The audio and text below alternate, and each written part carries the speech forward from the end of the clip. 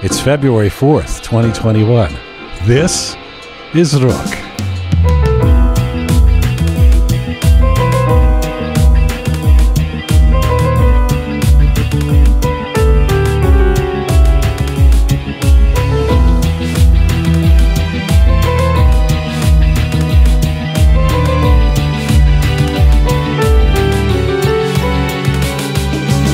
One of the sad realities of Iran and Iranians post-revolution is that people of great talent and potential have to leave the homeland to flourish or become the best at what they do. This is particularly true of musical artists and creators in a land where entire genres of music have been banned. So it's all the more impressive when someone can become a world-class jazz and pop musician without ever leaving Iran. Reza Tajbakhsh is one of the busiest composers, arrangers, multi-instrumentalists, performers, and producers in Iran. He joins me from Tehran for his first ever English interview today. This is Conversations from, to, and about the Iranian diaspora. I'm Jian Ghomeshi. This is Roqe.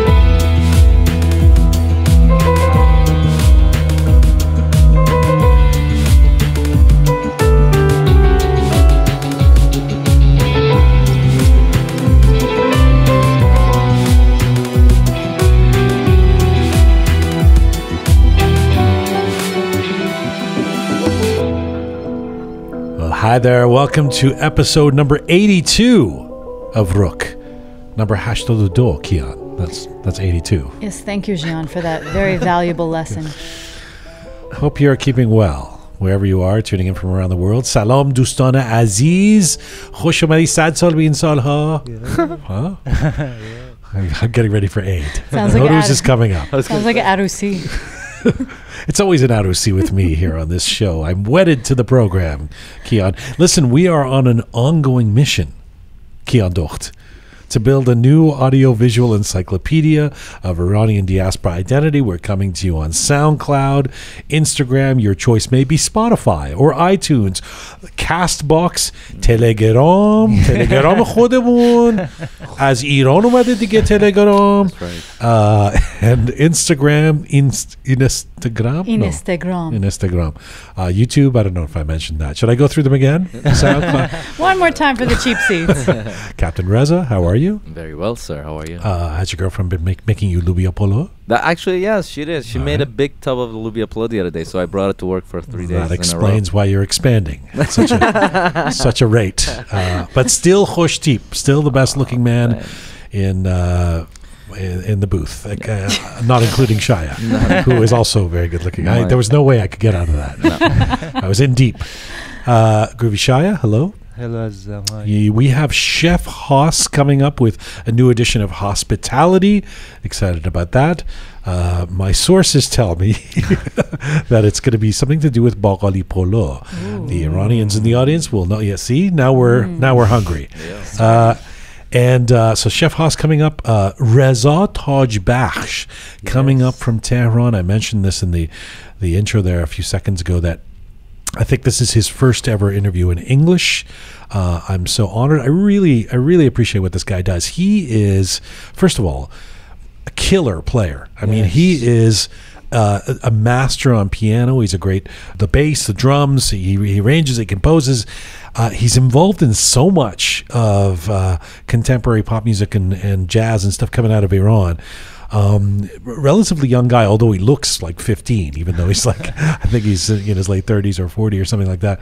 But very much looking forward to talking to him, hearing his story, why he is elected to stay in Iran as opposed to so many other musicians who get out of there, and Shaya, I know you know him as a great musician. He's a great pianist, and honestly, I always would like to be able to play like him, but he's sadly really, you will never play like him. No, really, no. He is you're amazing too. He's I mean it's going to be have you ever heard of this guy, Kyan? I've never heard of him. No. Well, just wait. I can't wait. Young Kyan. You can't wait. We have to wait because we're about to do it. Yes, but I mean I just can't wait. Oh, you see, so exciting. Wait, right, yes.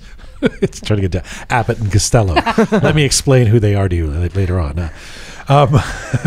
Listen, I have an important announcement. Bacha, are you ready? Yes. Drum roll. Suspense is killing me. Actually, the important announcement is for the audience, not to you guys, because you already know about it. We need your help, dear audience. We need your help out there. If you are a regular listener of Roqe, or the Roqe, as some people incorrectly know us, if you like what we're doing, if you appreciate this program and our mission here, we need your help to keep this thing going. So, we've been doing this for 9.5 months, and we've been finding ways to make it work.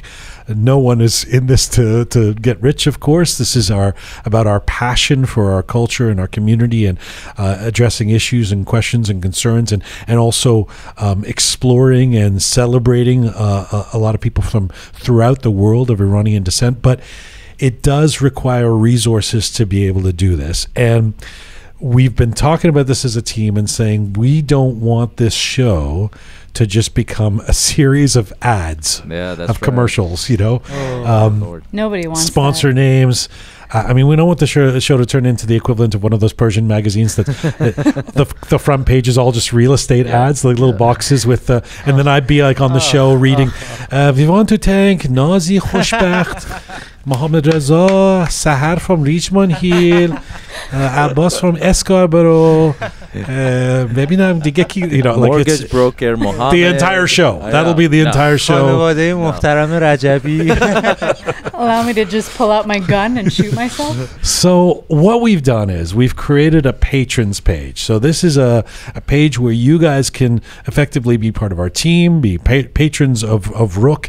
You can support us, support the program, become a patron for a few dollars a month. Now, for this, there's little different packages. Yeah. There's different packages, Captain Reza. I know. I became a patron myself. You did? Yeah, me too. Yeah, $5. I mean, $5. Well, that's all fine, I can that's afford. Fine. We'll take it. You're a starving artist, filmmaker. So you're clearly not starving. By the amount of lubia polo the guy is consuming. Oh boy! Should be up that to $10 a month. All right, sell some of that lubia polo, please. Fine. $10. You get extra content and merchandise, special access depending on your level as a patron. You can be our patron. We call you a friend with a capital F, a friend for $5 a month. $10 a month you can be a BFF. $25 a month you can be our idol. $50 a month, a rock star. Now you're really getting into the territory where you can really help us out. So I know, are there any wealthy people in the Iranian community? Are there ever? I can't remember. Are there any people who have some spare change? $250 a month, you become a legend. All you have to do is go to roqemedia.com. Really, $5 a month. Even that it really helps us out. It avoids us having to put a bunch of ads and sponsors. We will always love to have some sponsors for this program, but we don't want it to become to dominate the content of the show. So roqemedia.com is our website. roqemedia.com. Just click on the support us button.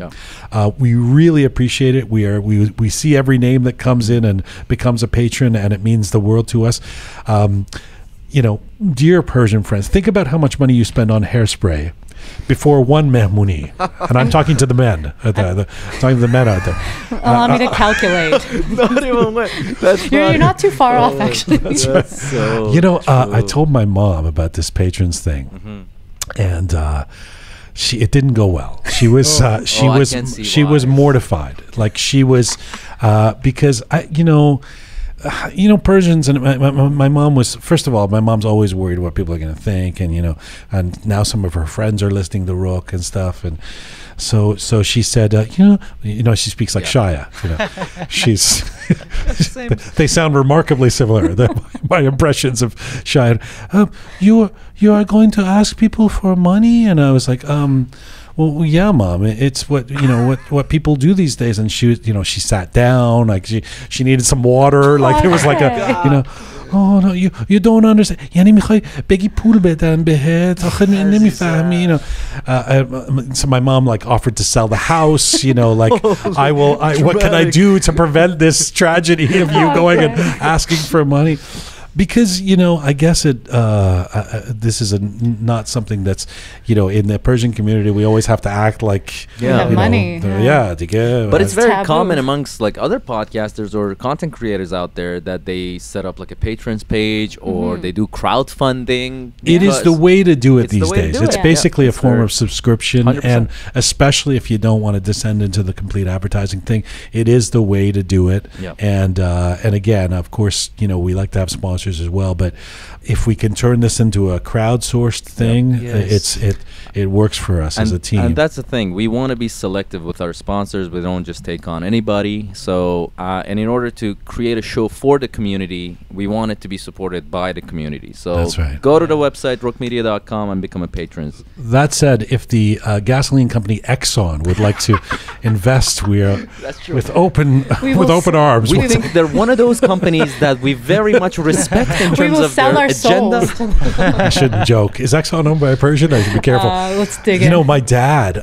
This reminds me of when I was playing in the band in the 1990s. We were theater students, and we started as theater students in high school. Who we went out on the streets and we started to do what we called guerrilla theater, which is street performing. And then we would sing and we would play instruments, and that we became a band basically. But our first iteration was these street performers, which of course in the West is called busking. We were buskers, and there are buskers festivals, and there's a rich tradition of artistic, like vaudevillian kind of performance that is called busking, and it's like jugglers and comedians and mimes and musicians and man, the first time I told my dad, I was like, no, Dad, it's we're buskers. We are doing, yes, we have a name for this in Iran as well. It is called begging. Yeah.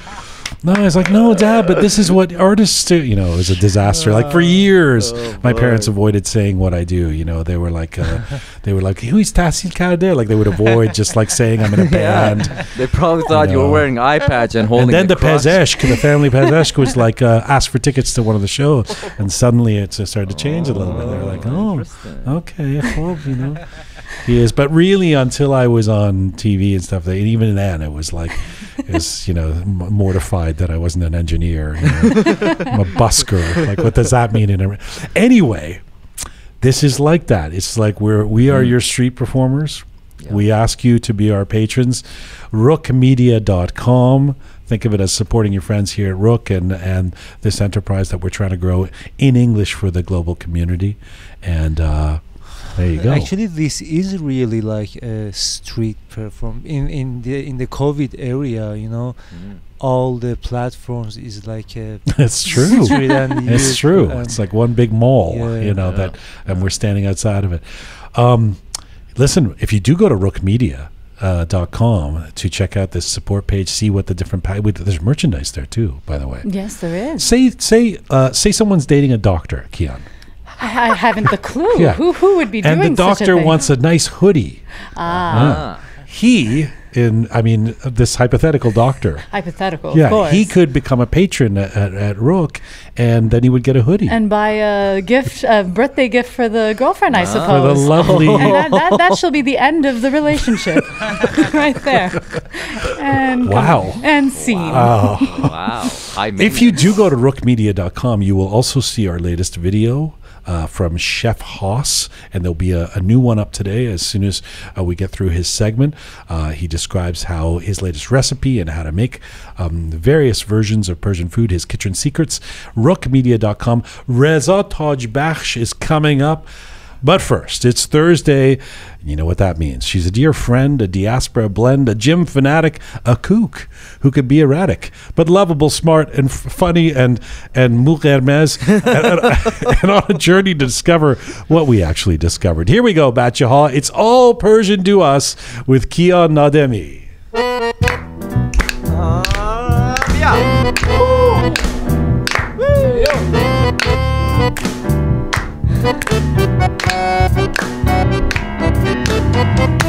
I'm going to let that Mughermez comment slide just for now. So once upon a time, long, long ago in BC, and by that I mean before COVID, us ladies would get dressed up. We put on our finest attire, do our hair and makeup, and go out on the town to practice the ancient art known as socializing. But of course, no outfit was complete without an exquisite pair of... Anybody? Pair of... Earrings?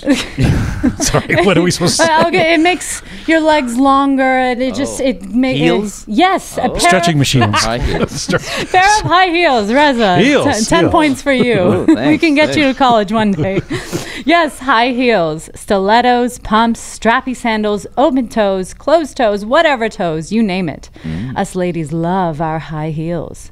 And guess who we have to thank for this wondrous invention? Iranians. The Persians. Get And to be outta more here. specific- Heels? We invented heels? To be more specific, Persian men. Yes, ladies, you heard me. Persian men were the first species ever known to elongate their legs with an We wore the high heels. I thought we just invented them to give That's what them I was to. building up to. Okay, all right. That's awesome. Yes, Persian men. Very were- Bowie. I appreciate it. Very David Bowie. Persian men were the first species ever known to elongate their legs with an sexy pair of heels. But their purpose wasn't to look sexy. No, not these macho men. They wore them for a functional purpose instead. The first high heels ever served as a piece of military footwear in the 10th century Persia. Oh, Isn't that shocking? clearly not the Louboutins. That would be hard to engage in war with. That is true, but No, what kind of high heels were these, Kyan? well, allow me to elaborate. That's what I was getting to. I figured Jian. the fact that you I'm were glad looking down you at your asked. computer suggested you had more. Yeah. I'm glad you asked, Jian. Persians were known as a highly skilled horse riders, and that's actually how they fought in battle. They rode in saddles and stood up on their stirrups to shoot their enemies with arrows. This, of course, meant they needed a way to secure and stabilize their feet as they were doing this. Well, what better way to do so than with a sexy pair of heels? Really? Naturally. That would secure the feet? I thought, why not like Birkenstocks? Or like army boots? Why are high heels going to secure the feet? I'm exaggerating. Oh, I so see, they were yeah. like, heeled boots, but basically like a platform, like platform. Glam rock boots. Yeah, not stilettos by any means. Yeah. Jian was thinking about Kate Spade. Yeah. Heels. Right. Not Louboutins. Not Okay. the Louboutins, Yeah. all right, yeah. So by the 16th century, the Shah of Persia, Abbas I, had the largest cavalry in the world. He was a man known for his impressive military and diplomacy skills. Yet he was faced with his greatest enemy, the Ottoman Empire. To help him defeat his enemy, he needed to gain an alliance with European nations. So he sent a group of emissaries into Europe to create new partnerships. They walked into the European courts looking ever so sexy in their finest high heels. "Ooh, what divine shoes they have on," the Europeans proclaimed with fascination at this intriguing new style.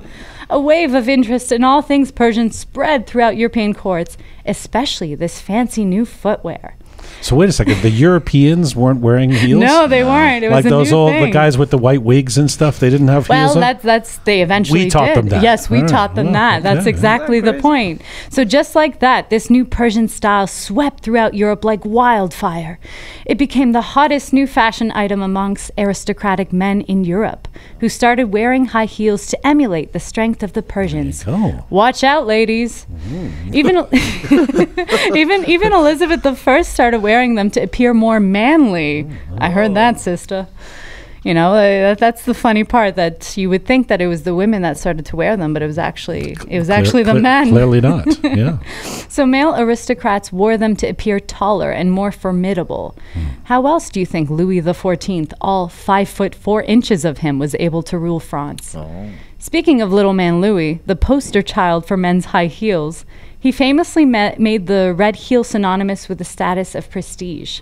He went as far as declaring it a law that only nobility could wear red heels, and also that no one could have heels higher than his highest pair. Are we still talking about Persians now? The history of Louis XIV? I'm getting to how heels... It's turned into a survey course on French history. It started with the Persians. Yes, I see. Are you going to be working through every century of heels through other cultures now? There's All going to right. be a nice little way Okay. that I'm going to end Thank it you. out. All right, Yeah. yes. So his highest peers were his highest pair was 5 inches tall. So he made it a law that only only like they had to. Everybody else could wear lower heels, And only he wore the. Yes, only he was allowed to wear the high heels. The point is that What a it guy. became a status of like, being manly and strong yes, and of strength. course, yeah. Yes. So this is actually where today's famous Louboutin red soles came from. It came from this Oh. whole thing. Funny enough, after the French Revolution in 1791, another little man by the name of Napoleon later banished high heels in an effort to create more equality. He associated them Another with... famous Iranian. Napoleon. Where is this going? Let me get to We already it. know we invented the high heels. Yes, Now yes. we're in. all But the right. point is Yes. that it became this huge thing Yes, up until clearly. modern times. People have So- been wearing heels. Yes, we Yes, know. Yeah, yes. yeah. But of course, this later came back into fashion. This time, however, it was the women that started wearing them. So you see, high heels weren't invented with the intention of elongating women's legs to appear more sexy, as one would assume. It only accidentally turned out that way. This Persian invention served as a functional and practical use. But it quickly turned into a very impractical, uncomfortable, yet very fashionable way for ladies to stand out. As the sex symbol herself, Miss Marilyn Monroe famously once said, "I don't know who invented high heels, but all women owe him a lot." Well, ladies, we have Persian men to thank for that. It's all Persian to us. That's beautiful. Isn't that quite shocking? Well, somehow it makes sense. I feel. I'm not gonna lie to you. I don't know, but I've been wondering why Shai has been looking so uncomfortable through this whole story.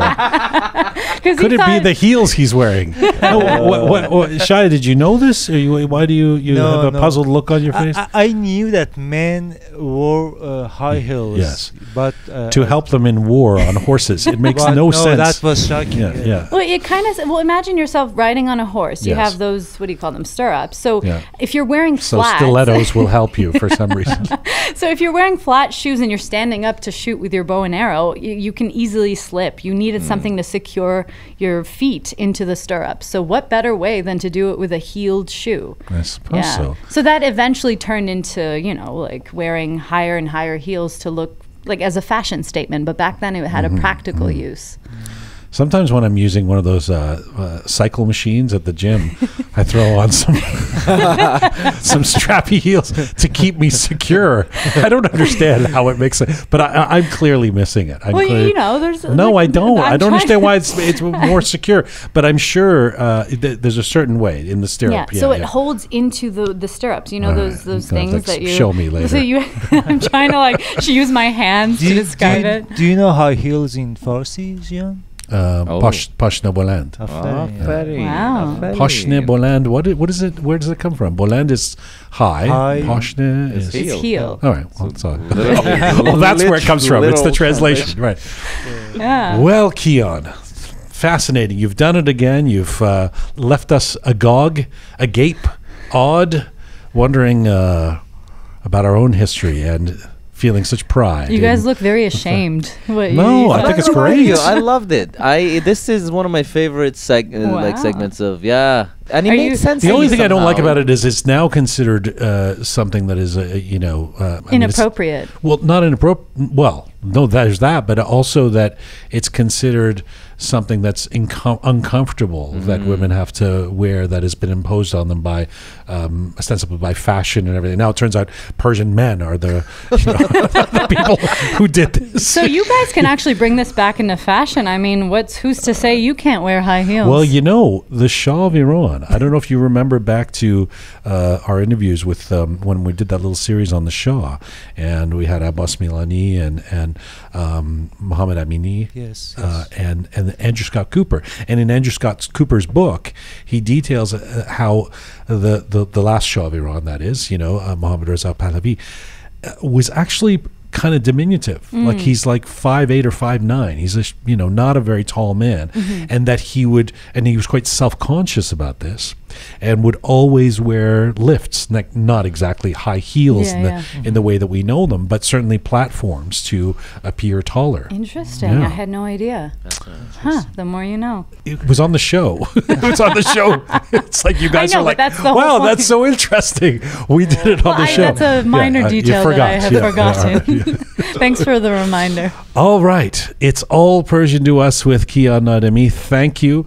Kyan, we'll see you in a little bit with Chef Hoss coming back, Captain Reza, Groovy Shaya. Let's get to our feature guests. You know, we've often noted the playing of music, the making of music, the access to music completely changed in Iran in the first couple of decades after the revolution of 1979, especially when it came to popular or alternative genres. A thriving musical creativity that had marked the 1970s in places like Tehran was suddenly shut down and sent into the underground. So it's impressive enough that a guy who was born a couple of years after the revolution would have the instincts and musical sensibilities of a Western jazz or pop player. But it's even more impressive if his playing and talents are undeniably world class.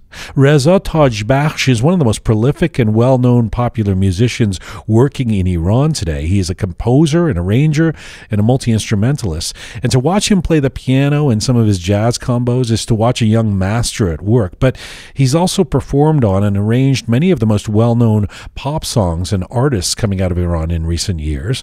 Now, Reza is stepping in front of the microphone to increasingly be the vocalist on his own music and productions as well. Take a listen to this. اگه باشی دل تنگم دیگه زار و پریشون نیست درسته عمری تنهاست ولی هرگز پشیمون نیست شبای انتظار تو دیگه دارن تموم میشن دمیده صبح شادی ها اینا پیغام خورشیدن بباره ای ابر بارونی ببین چشمام چه مشتاقن برای دیدن بارون همیشه در تب و تابم کویر سینم بی تو همیشه تشنه میمونه دلیل خستگی هامو کسی جز تو نمیدونه دلیل خستگی هامو کسی جز تو نمیدونه. There you go, a little taste of the new song Kavir by Reza Tajbakhsh. That's Reza on most of the instruments, including piano, bass, drums, and also on vocals. One of his first releases as a vocalist. He actually wrote that song when he was 17, but has only decided to record it this year. It was released recently. And right now, the in-demand multi-instrumentalist, producer, composer, and musical gem, Reza Tajbakhsh, joins me from Tehran. Hello, sir. Hi, Jian. How are you? First of all, I want to thank you about these compliments. You know, for the interview. Thank you for the interview and the situation you gave me. Very glad to have such a friend like you. And I'm at your service, man. I'm so happy to talk to you. Yenny, you're really not that good, Kigoftam. You know, all the things I said are not really that true. But basically, we wanted to make you sound good. No, you're a master, and it is, and you're young, and it's such a pleasure to have you on the program, my brother. So here, let me start with this. I mean, we keep hearing stories about how hard the COVID-19 time has been for musicians. Obviously, COVID has hit Iran pretty hard as well. And obviously the inability to tour or perform live is a big issue. But I'm thinking for someone who does a lot of recording, who composes, arranges like you do, maybe it's not been so bad. How has your year been during the pandemic? You know, too much to talk about Corona, you know. For many hours you can talk, especially in Iran. And that's a different story. In Iran, it's you know, people act like then they get used to it. You know, they don't follow health protocols anymore, and they act like the corona has been gone. You know, because of that. No, Iran has the most amount of killed by corona in statistics, and but you know, from another side, I think corona has done kind of big favor. I'll let you know. You know, it was a gift, I think, at least in my career. I'll tell you why. You know, before the corona, all the concert halls were full. You know, people didn't know who to follow. 70% of new grown pop singer generations, they're all uneducated, illiterated, with ungraceful manners, bad voices, and people were like metamorphoses, like a statue, no power of decision, who to follow. They went just to concerts to have fun. Fortunately, they are off now. I love it. It's the point. Because you mean Corona has closed down the shitty concerts? Shitty, yes. I don't want to say shitty, but it was really shitty because of the silence of these dummies, really dummies. I have to tell. And new talents, I think, new voices were heard because of this silence, which we couldn't listen. Yeah, which we couldn't listen to them during ordinary time before Corona. Because they didn't have connections and money to be heard. And I discover really good sounds, good talented musicians in this pandemic time. That's fascinating. No, I haven't heard that point made yet. That's a really, really interesting point. And it's not just unique to Iran, that this time when we've been locked in our homes has been an opportunity to discover things that we wouldn't normally discover in the busy world, etc. But with that said, has it hurt you this last year not being able to perform or tour? I mean, like I say, you're so busy arranging, producing, working. Has your business been keeping up, or has it been difficult? No, it's not difficult. No, it is good for me, and I made my music at home, and I'm satisfied with that. And I took it as an experience. I did all my music, which I didn't do it till these years. No, it's giving you the space to. It's an opportunity. It was an opportunity for me to have at least 10 tunes till these months. I released them, and it's out now, and you can listen. It was what I want to release in these years, but it wasn't time for do this. By the way, I know this is the first long interview you've done in English. There was some talk beforehand. You and I were talking about whether we're going to do this in English or whether you'll speak in Farsi. I'm honored that you're doing it in English. Your English is very good. It's very good, especially despite the fact that you've never lived in the West. There's a story around this that you learned English from your grandfather. Is that true? Yeah. Long story. My grandpa, he was a real walking dictionary, I remember. And he has his own dictionary printed by himself in 1950. An English dictionary? I have it in English, yeah. Okay. And I remember he always told me, it was a sentence. He told me, one day, one grammar rule and one word. Before I started to talk Farsi, I started to learn English. When I was 3-4. This is in Tehran, I assume? In Tehran, yeah. Oh, that's fascinating. So is your grandfather still around? No, he's passed away. Well, I'm sure he would be very proud of you to be doing Thank you interviews in English.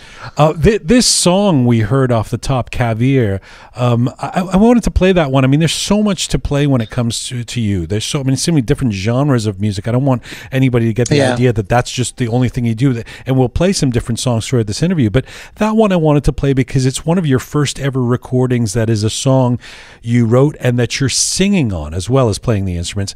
How does it feel for you to be the singer on a song? That song really reminds me of my youth.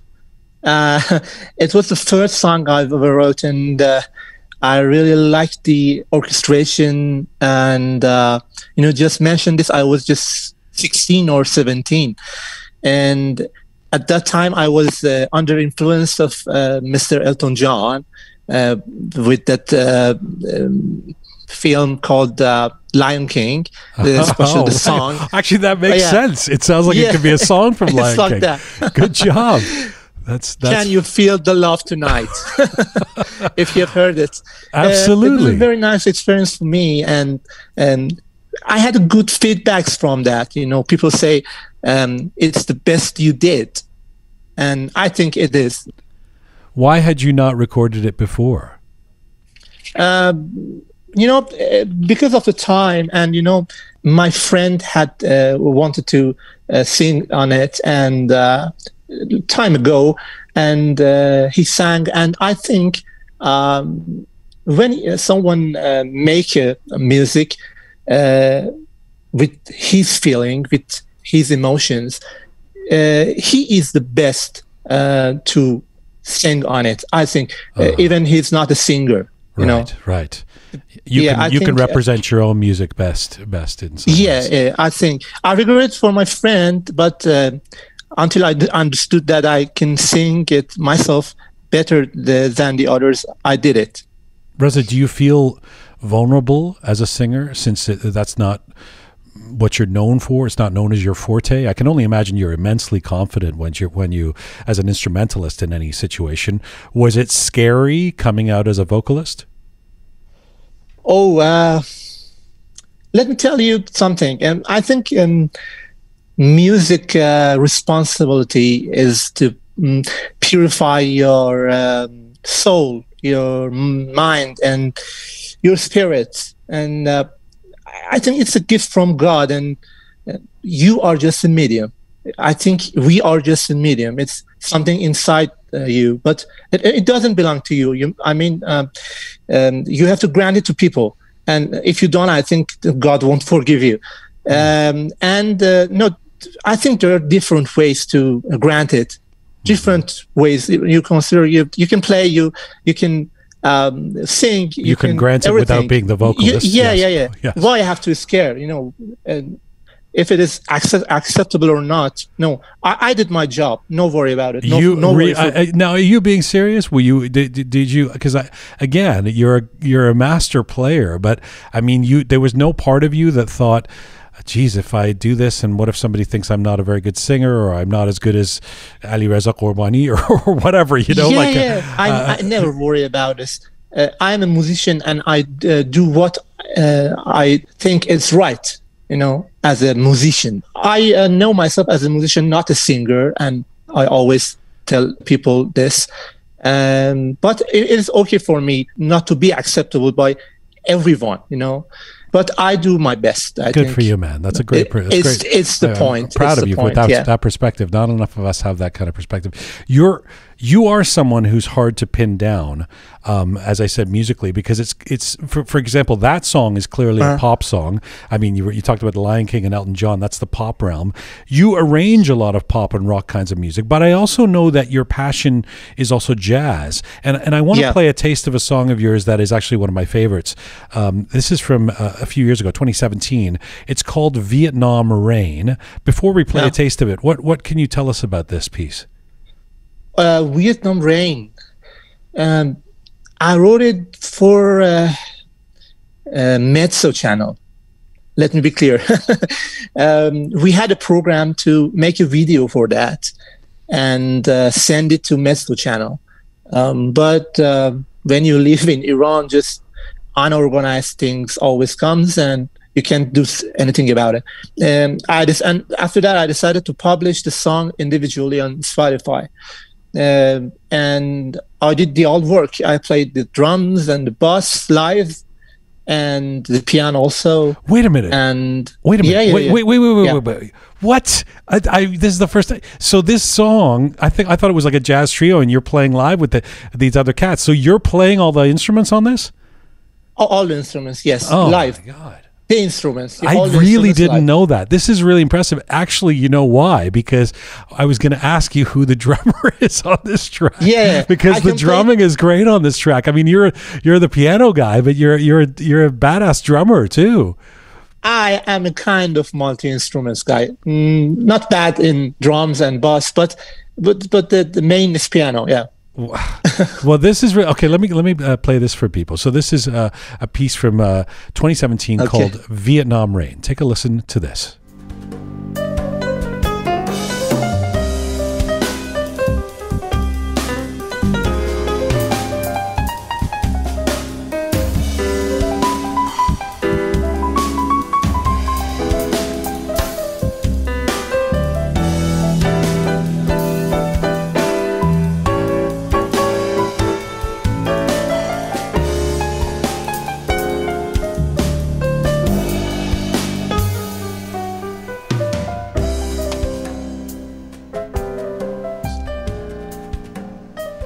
Little taste of Reza Tajbakhsh and the song Vietnam Rain, a song that apparently he's playing everything on.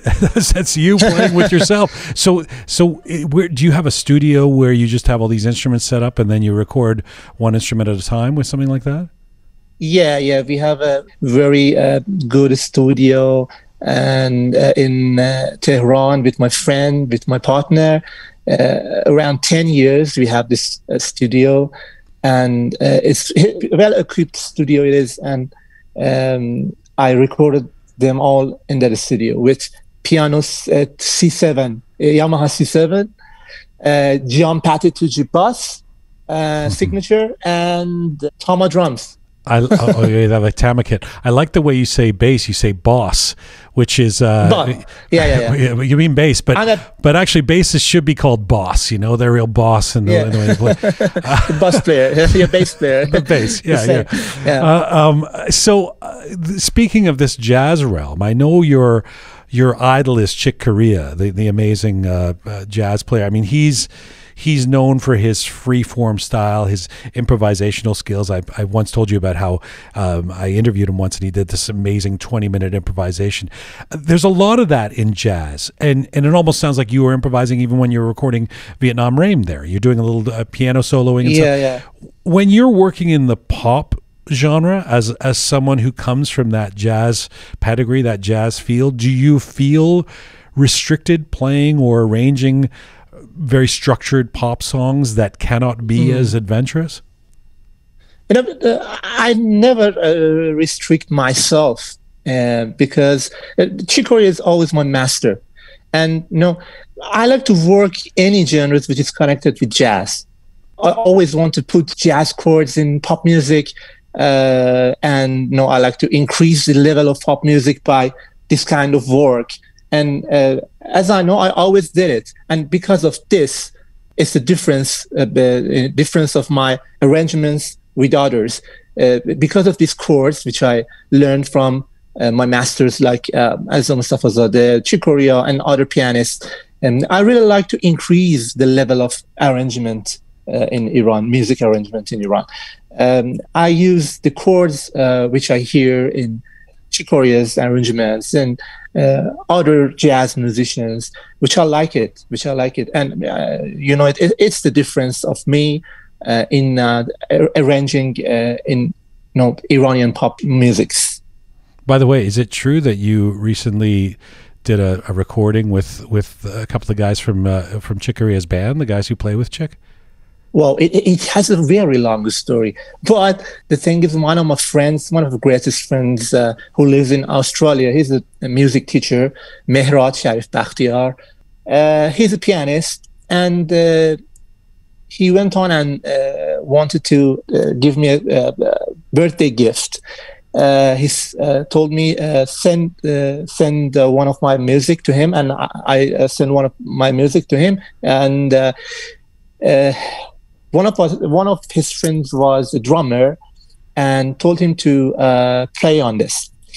And he told Mehrad that I have a friend and I offer him to play on it. And Mehrad said, "Who is your friend? You play on it, please."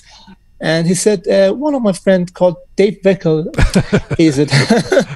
And right. That night, Mehrad and me didn't sleep till 2 days. Let me just explain to the audience. Dave Weckl is one of the greatest drummers in the world. Certainly in the jazz genre, he's known for his incredible chops and everything. So that obviously would lead to some sleepless nights of excitement. Yes, go ahead. Yeah, he's a great man in manner and in the work. Everything was good. He played on it. He was in a tour, but he did it for me. And everything went very, very good. And after that, he offered Mr. John Patitucci for the bass. Wow. And we the boss, you mean? Yeah, for the we emailed him, and he did it too. And I'm always, it's an honor for me and for Iranian musicians to work with such a great musicians like this. I think. That's a dream come true, man. Good for you. It was my dream, because I always listen to the tunes he played in from my childhood, from 90s, and I always thought that he is the best. He is the best drummer I have ever known as him. So just to be clear, you didn't tell Patitucci and Weckl, actually, guys, I can play the bass and drums. I don't need you. No, I didn't tell them. Yeah, I didn't tell them. But it was a very, very nice experience for me. I can imagine. And the thing is, after he played, he just got involved in mixing and mastering Mr. Weckl, because it was important for him to play in my song, or anybody's song.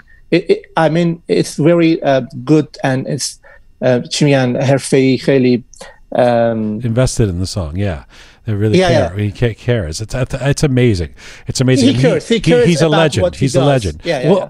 Reza, tell me take us back to how this all started for you. I mean, you're born after the revolution, as I mentioned in the introduction, and it's so interesting for me as an Iranian kid who grew up in the West to even imagine how you could find the styles of music you've come to not just play, but to have these world-class chops playing. When did you first know you loved music, and where did you find it? It was, I think, around 1990 or 1991, when I was 11, that I had my first piano bought by my grandpa. I started with classics. It was hard. And for over 7 or 8 years, I played classics. But from a time... By which you mean classical music? Classical music, yes. And from a time I just thought with myself, what about creativity? Not that the best thing you can do on classic pieces is the nuance. I mean, it comes up and down the music, what's nuance. Yes, nuance, yeah. I mean, you can't change anything. You can change the subject. You can't create, But in jazz, it's not like that. You're always creating. You're improvising and do what you like. Yes. I do such a thing. I love this kind of music, And because of that, I didn't do the classics anymore. And when I heard someone called Mr. Jigoria, I thought that music is this. But honestly, in the early 90s, I mean, certainly not in the 80s, but even the early 90s, where would you even hear jazz in Iran? I just covered. Let me tell you something. One of my friends introduced Aziza Mustafazadeh as a pianist, Azari's pianist, very nice piano player, who has her traditional music and mix her traditional music with jazz and combine them. And I covered it, and covering is the most crucial thing in music, I think, until you get to your signature, until you have your signature. Find your sound, yeah. And I covered from Haide, really, to Chikoria.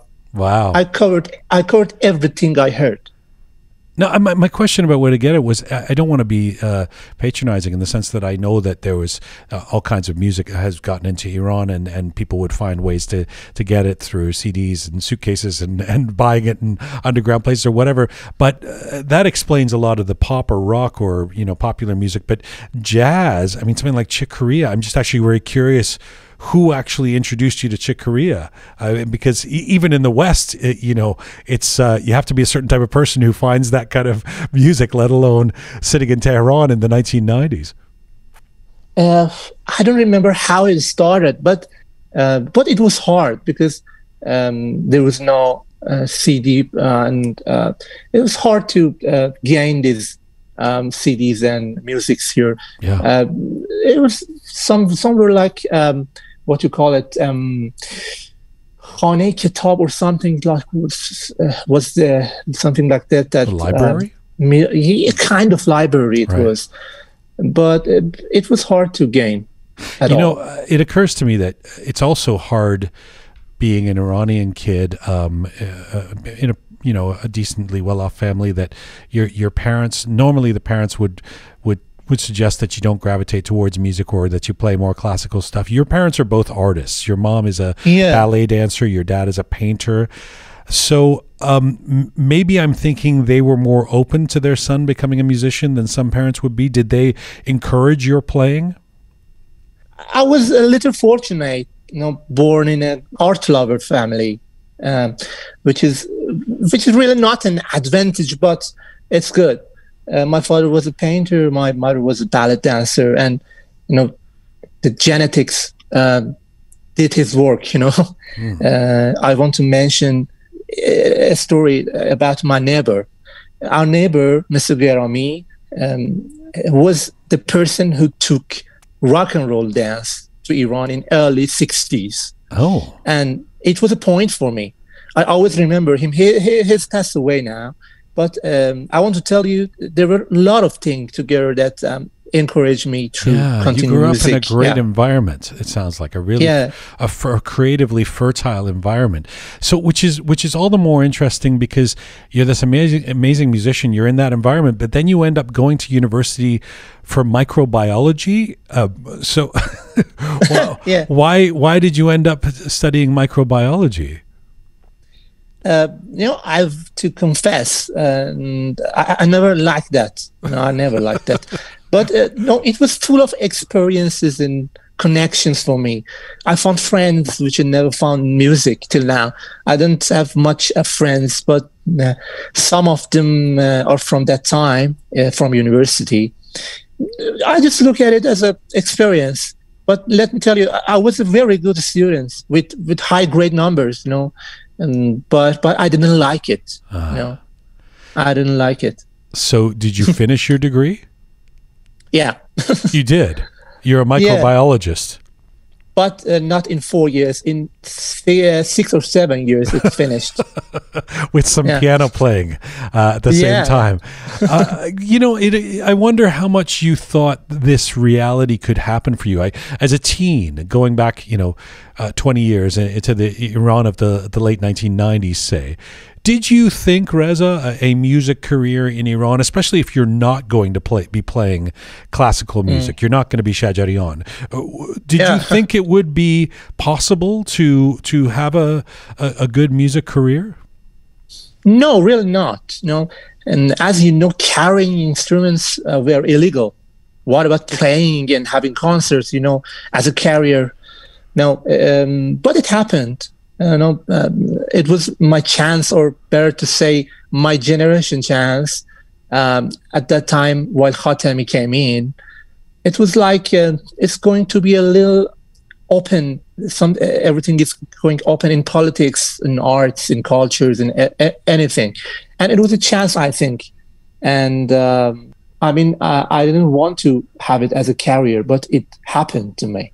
You become this great musician, but also a prolific and in-demand arranger and producer. When did you realize you had a gift for taking other people's songs, working with other musicians, and arranging and producing them?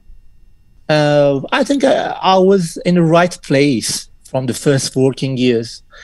I was 18 or 17 when I had my 18, when I had my first performance, and the first production is going back to those years with my friends, Sara Naini, Hamid Hami, Hamid Khandan, but great friends. I don't know how it really happened. I just thought I can do it. You never know how it happens, You never know how it comes. I just let it go, Well, you're the go-to guy. I mean, the musicians I know who know the scene in Iran basically tell me that you're the guy, that if you want to go to the top arranger or, the person to play on your albums, a lot of people come to you. You mentioned Sara Naini. I want to actually play a taste of quite a well-known song. I'm not sure how you say it. Esharat Nazar, is that how you say it? Esharat Nazar. This is a song that you did the arrangement of. Tell us a bit about this song, and then we'll play a little bit of it.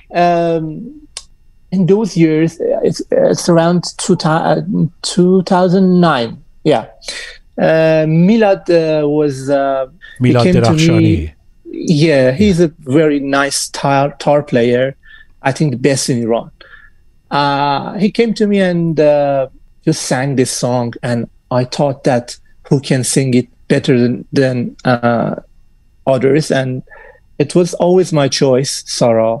She is the perfect song. She has a perfect voice, and we went to a studio with Mr. Hojat, Omid Hojat, and Iman Hojat, who are the best and well-known guitarists and mixman in Iran, and we just recorded it. And it was a very, very nice feedback for us. Reaction, after we released it. Yeah. When did it come out exactly? 2009, I think. Let me play a little bit of this. This is Esharat Nazar, featuring music by Milad Derakhshani, lyrics by Husheng Ebtihaj, and the vocals by Sara Naini. This is the arrangement by Reza Tajbakhsh. Take a listen to this. نشود فاش کسی آنچه میان من و توست تا اشارات نظر نام رسان من و توست گوش کن با لب خاموش سخن میگویم گوش کن پاسخم گو به نگاهی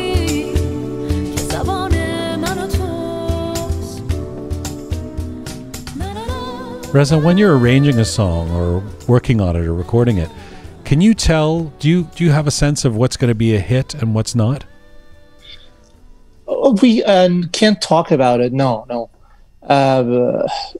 It has its own elements that no one can talk about it. Predict. What will happen when we release the song. Yeah. We have to do our best and see what will happen. No, we can't tell about what will be the mega hit or what won't be the mega hit. But you must have a sense. I think you probably at this point, when you're working on certain songs, know that this one is one that the audience is really going to react to, and this one not so much. I mean, you probably have those instincts. I appreciate what you're saying that you can't predict, but I mean, that song to me, listening back, it seems obvious to me that people would love that one.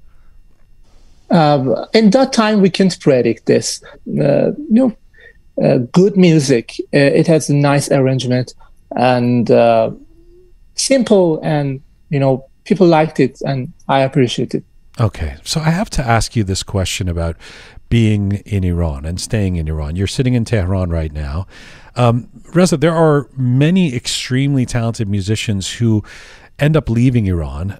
Sometimes because they say they don't feel like they had a choice, because in the pop or jazz or alternative genres, they want to play in a bigger pond, they want to have a bigger audience, and they want to work in a major industry in the West.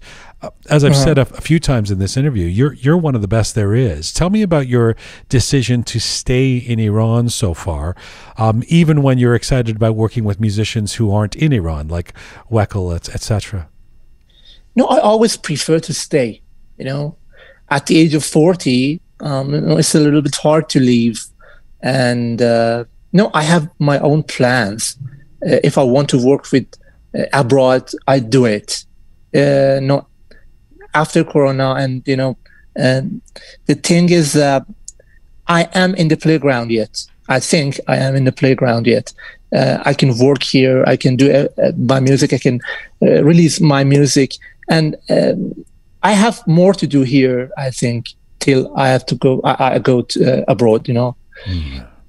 I think I can still work here because I have my playground, and people love me to play for them in Iran. I have to say, in a way, I love hearing that, because we hear so much of the opposite. Folks, I mean, I pick any kind of musicians we've had on the program, from Hamed Dikpage, Ali Azimi, or all these guys who say, or women as well, who say, I just couldn't stay and do what I wanted to do there. Has there ever been a time where you were tempted, where you thought, I've got to pick up and go to London or New York or Los Angeles? Not for now. Maybe I go and come back, but I don't go for forever and to be there and work, you know. Tell me what it's like in Tehran these days. I want to ask you about how you describe the music scene there. It's obviously more open and alive than it would have been in the 80s or 90s when it was extremely repressed by the government. But you've said it's free now. It's azad, but there's no taste. when it was not free, at least there was taste. Can you explain what you mean by that? Yeah, as I said, at that time, we can't play, but tastes were better. Now it's not like that. Now, as I said, now I think we need a big change in tastes, visual tastes, oral tastes, everything. You know, every tastes are coming under the lines, really. You can feel it in any art, not just music. I talk about the culture. I talk about everything. The tastes are coming really under the lines. And what do you mean by that? Can you describe what you mean by it's that there isn't taste right now? How is it not satisfying for you with the art or the music that's being created in Tehran? No, I mean the real art. The real art is not very, very followed by everyone. You know, right. The thing we can do is at least follow real art and show it to the people. No, it doesn't change anything in short range of time, but no, it will appear in long term. You know, it will appear in long term, and I think we are the people who has to follow the real art, that people may do it and follow us. Yeah. The stuff you don't like, it just feels very manufactured, like they're just doing what they have to get a lot of clicks or get a lot of and it's kind of bullshit lyrics and the same old melodies. I mean, what can you describe what it is that's not getting you excited about what's being at the top of the I guess what's garnering the biggest audience right now? All the musics we listen to in Iran are similar to each other. It's going to be similar to each other, right? And no good arrangements, and no good voices, and so no melodies, no bad words, bad lyrics. So what about the music? What happens to the music? Right. You know, we haven't got these elements, and so we need a big change. How do you change that? Yeah, I can change that, but I know time will, I think. You are so omnipresent in so much of contemporary Iranian music, on the good stuff, I should say. And you've now launched songs where you're also singing. Tell me where Reza Tajbakhsh is on his journey. Where would you ideally like to take your career next? No, I think music has no end. No, art never ends. As I know myself emotionally, I can tell you what happens to me tomorrow, or so I don't decide about it. I just let it go. You know, tomorrow may you see me just conducting symphonic orchestra. I don't know. Maybe everything will be happen. I don't know. I just let it go. I just let it go, and I don't decide about it. Well, it sounds like part of what's happening is that the dreams that you've had, you're achieving. You're putting out an album with a bass player and drummer who are I go step by step to my dreams. Yeah. No hurry. I think I will achieve it. I'm so happy that we got a chance to do this. I'm so happy to do it in English and to try and introduce you to a whole new audience. You are such a talented guy, and you did something really special this year that I want to go out on. It's a song that I mean, special for me because I'm a big fan of this band you worked with. You did this duet with the lead singer and songwriter of a British band called Star Sailor. This is from earlier this year. I was so surprised, actually. This ended up in my social media inbox. This is, I don't know, 6 or 8 months ago. And I was like, what is this? What's going on? This is James Walsh from Star Sailor singing, and then you're there singing in Farsi. It was quite amazing. How did this come together? Yeah, I was not a fan, really. I was not a fan of Star Sailor and Mr. James Walsh, but does he know that? I like them. I want just because fan it has own meaning. Okay, I wasn't the fan because of the music, no. But I liked them. One of the friends called Darius Salehpour was always a fan, and in pandemic, he told me that if we can have this collaboration together. And I just directed Mr. Walsh and told him what I wanted to do, what we wanted to do. And he said, okay. And it went on, and we rearranged the music and sent him. And he just sang on it and sent us back. And it was a very, very nice experience for us. And thank you, Mr. Walsh, for collaboration. And I am the fan of him now. It must have been so fascinating for him to hear one of his songs sung in Farsi with these and musicians. after the song, if you go to my Instagram and see, he talks in Farsi, a sentence in Farsi. Yes, I saw and that. It was very nice for us. Are you still in touch with him? Are you guys going to work on anything, or more or less? Not خیلی نه. You should invite him to Iran. Maybe he should come and see Iran. Yeah, maybe. Why not? But after Corona, we can do it. Yeah. Yes. Reza, I am very grateful for the time you've given us, and I really appreciate what you do, and I hope that in the post-corona world that we'll see each other in person. I hope you can do a tour coming to the West, and or if not, just visit us here, and or vice versa, so we can see each other, play music together, and we can have you and applaud you here in Canada and the United States as well. Yeah, I'm so grateful too. I want to see you, and at last, really, again, excuse me for my English. You tell me not to say this, but I tell you, excuse me for my English. And thank you for the interview and your time and everything. It was nice. Listen, I'm grateful to you, but I'm even more grateful. I'm even more grateful to your grandfather, who who had the dictionary. He taught you. He brought the music to you. I mean, your grandfather's responsible for everything. This guy was amazing. He was amazing. He really was really amazing. Merci. Thank you very much. خیلی متشکریم. Talk to you soon. خداحافظ. قربونت عزیزم. خداحافظ. Reza Tajbakhsh, one of the most prolific and well-known popular musicians working in Iran today. He is a composer, an arranger, a multi-instrumentalist. Reza Tajbakhsh joined me from Tehran today.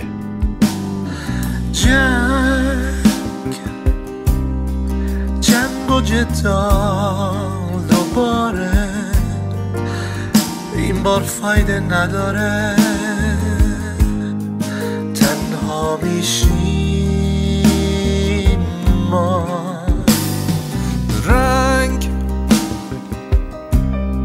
رنگی نداره دنیا همش بوده یه رویا ساده بودیم ما Whoa, I've got something in my throat and I need to be alone while I suffer. Son, you better wait to kill. They're picking on you still,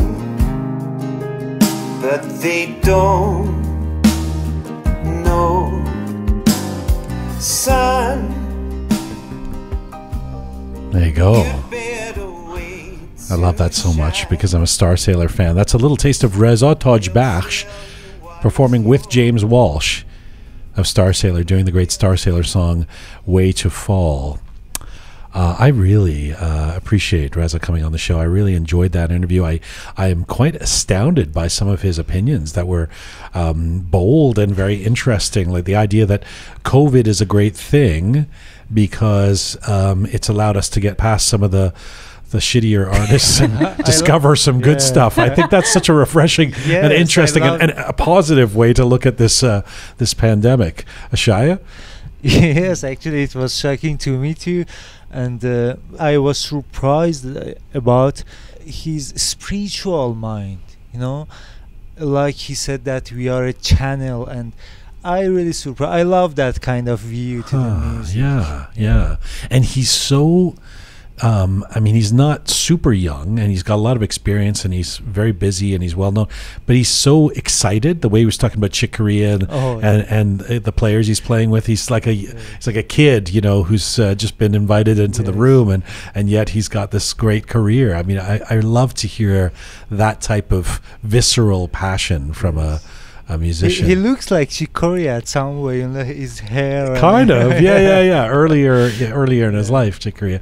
Captain Reza? He was very excited because I think he's never done an interview like this before. You're a musician yourself. You've done music in the past, and I think he was very excited because you were asking all the right questions and going down a path that he was very passionate about. But one thing that I wish he would have elaborated on a little bit more was the very point that you just mentioned, how COVID filtered out crappy musicians, essentially. I don't know if it has really, because I mean, it's affected every musician in a certain in the same way. Well, one thing he was saying is it prevents people from going out to see shows of people, very sort of pop-centric stuff, that manufactured stuff that they would normally be going out to see. And so I guess deterred from doing that, they can assess other options, maybe was the implication. I guess so, but it prevents people from just going out and see good music as well. And then when COVID is over, I guess everything is going to be back to normal. So I wish he would have elaborated on that a little bit. I think more. I get his point. I think in Iran, a lot of these artists have backup. Like they have somebody financially putting them up there, and unfortunately, a lot of them are quote unquote garbage artists, as he eloquently said. So, and he has a point. I mean, like on Radio Javan, for example, and that's like the MTV of Persian community. I swear, every week there's some new, like, just complete trash that's released, and somehow I'm like, who's supporting this?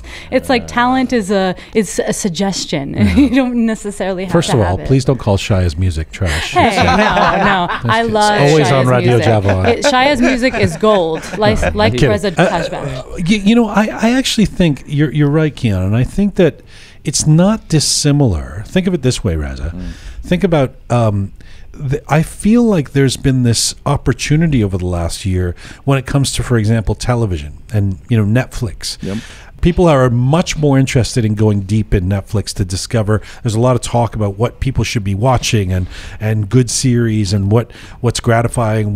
You know, people have more chance, more opportunity, especially in those early months where there's just lack of anything to do when you're completely locked down, to discover things that they wouldn't normally discover in their, you know, busy life. And okay, this is what I do, and I watch The Bachelor and I listen to a crappy pop song, you know.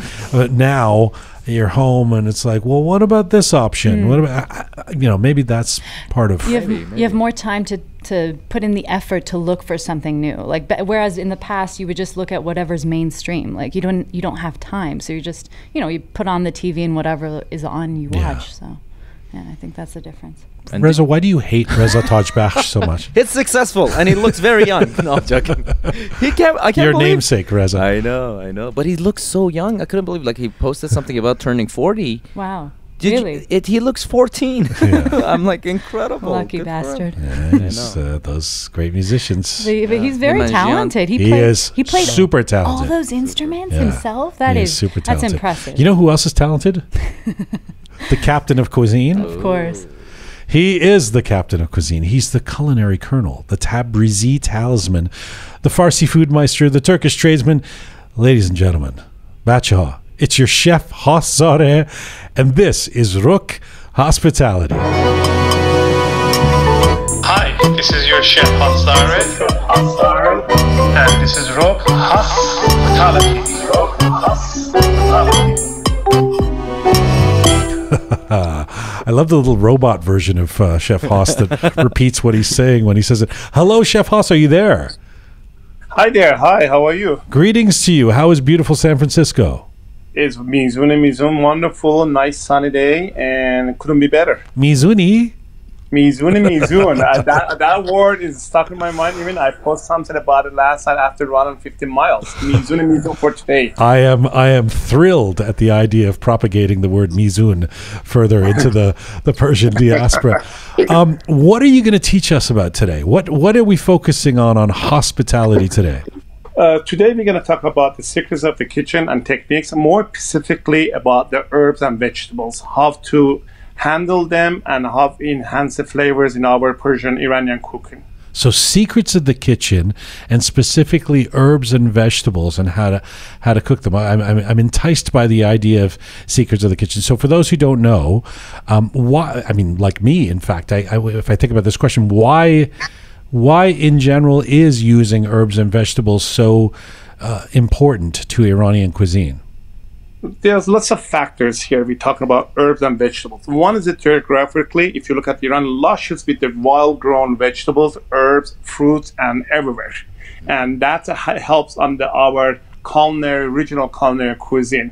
And also we look at as a diet and health benefits and nutritious values, how much affect on our food diet, and also as a balancing fact, which is in the future we're going to talk about it. I want to basically touch about sardi or garmi. There are some herbs and vegetables. They are sardi or garmi that balance hot and cold, balance the dishes we are cooking in our cuisine. So there are lots of reason behind it. It's so interesting because over the years, when non-Iranians have asked me what Persian cuisine is like, the extreme short form I use is to say, it's generally, I mean, other than kebabs and things like a chelo kebab, it's generally meat-based stews over rice. I mean, that would be the very basic way to explain it to a non-Iranian. But actually, herbs and vegetables are such a big part of it that sells us short, doesn't it? Well, correct. But let's talk why is like a meat considered as a sardi, the cold. Then the vegetables, you add herbs in it here, janmi. So it's basically and the rice is the sardi. So you want to balance the dishes. They were like experimental from the history passed around generation. And there's reason how they balance the dishes with the fresh herbs, dry herbs, or fruit in our dishes. So like in American way, we can call it salt, fat, acid, and heat. These are some factors on our diet our body needs to get that perfect nutritious value and with our daily diet base. Interesting. So it's about balancing those herbs and vegetables and the meats, which we don't get in chelo kebab, right? No. But I guess that's why they serve sabzi, like herbs, or on the side of tomatoes. kebab to balance that out. Is that why, Chef? Is that why, Chef? Yes, exactly. And if you see, again, I'm going to be biased. Persian food is one of the best food, in my opinion, as a chef in the world, because we care about the dishes we put together. It's not just for fuel for our body. It was a medicine factor to our body needs. Like basically, we are balanced by combination of the fruit and vegetables, herb, whatever. It's regarded as a very good diet and capable of strengthening our body and mind. So that's the basic fundamental of the Iranian cuisine, Persian cuisine. That's what my mom always says. She's like, Persian cuisine is the best. You know, there's a science behind it. It's well thought out. She always says that. So I guess, yeah, you doubled that up, Chef Hoss. So how, to get to your segment here, how can we make Iranian dishes more vibrant and enhance the herbs and vegetables? I'm thinking of something like, I think you were going to talk about baghali polo today, right? Yes. How do we do that in a way that you're talking about with the secrets of the kitchen when it comes to herbs and vegetables? Yeah. Baghali polo, one sample of what we're going to talk. Basically, baghali polo is the fava beans, dal, rice, and the basic technique of rice pilaf cooking, and dil and baghali goes inside the rice and steam for an hour, more than a little hour, and then serve with some kind of meats. Mostly is lamb shank or sometimes neck of the lamb. What is your secret that you're teaching us today? So basically, as a chef technique, we take these herbs and fava beans away and treat it separately. Like, for example, you take the fava beans, you blanch them. When you blanch beans, you have hot boiling water with salt, and you cook it. And again, people, you see it on the recipe, say 2 minutes, 5 minutes. Doesn't work, because every vegetable has its own different timing. So as long as you see this beautiful green color vibrant shows in the water, boiling water, you put the vegetable, you take it out and dump it in the ice water from the further cooking. So that's called blanching, and keeps the most beautiful color of your vegetables, like fava beans. Then you take that one, treat it with some caramelized onion and fresh dill and bean, and towards the end, you take the rice pilaf ready, you mix it together and serve it on the dish. So you have this beautiful crunchy vegetables and herbs and flavors there, and not only presentation but also good flavor. So do them separately. Yeah, I use that as an example. Like a same thing goes to lubia polo, the green beans. Same, when you cook after cook, you see the green beans are black. So if still flavor is there, let's respect the dish. It's gonna, but as a presentation, as a more crunchy, like we like vegetables crunchy because you wanna keep the nutritious value and in it rather than cooking it too much. So in this case, you are giving it different angle to dish as a presentation, as a flavor, and balance to the dish. So this is fascinating. So for the video that people are going to be able to see at our site, is it you showing us how you make the baghali polo? Yes, I am showing that. Actually, I am describing more baghali polo, but also I took advantage of this video. I am somehow going through how to make the pilaf and also showing how to bloom their saffron the right way. Unfortunately, most people in America, they destroy the saffron. But since I use saffron in my baghali polo, I took advantage of this video and I'm showing the bloom in the saffron with the ice cubes. Wow, awesome. Okay, so we'll go to roqemedia.com to see chef's recipe and his secrets for how to make baghali polo and the ingredients therein. Thank you for this. We'll talk to you next week, brother. Always a pleasure. Thank you. Bye, Chef Hoss. Bye. That's Chef Hoss-pitality in San Francisco with Hoss-pitality. See the video now at roqemedia.com, roqemedia.com, and Telegram.